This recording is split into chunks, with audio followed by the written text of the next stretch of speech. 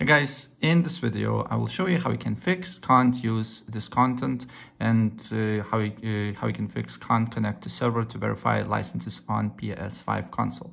It's really easy fix to that. What you need to do here, you need to go to settings, then you need to go to users and accounts.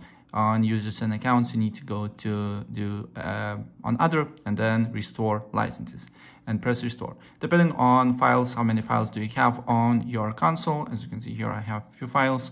It depends how long it will take for you to restore files, right? And also make sure that console sharing and offline mode is enabled as well. If it's enabled, it should be no enable button, and if it's disabled, it will say here enable, right? And also, if it's not working, then try to sign out and sign in to your account again. Also, you need to put your email and the password, so if you forgot it, it will be a little struggle for you. But nevertheless, these two options should work like a charm, right? So yeah, that's pretty much it.